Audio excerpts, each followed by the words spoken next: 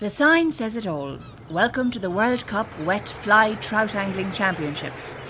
Lough Mask near Ballinrobe played host to 700 hopefuls from 13 countries. There were 4 heats in this competition and the final was on Monday. Conditions were ideal and the catch was high. The prizes were many: cups, cash, angling jackets and waistcoats, an outboard motor and a piece of cut glass for the lady with the heaviest catch. But of course it's the thrill of the hunt that really counts.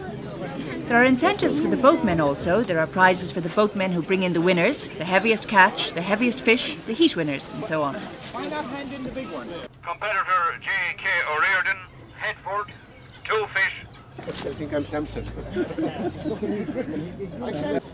These were caught near the Twin Islands. Might hear more of that name in the near future.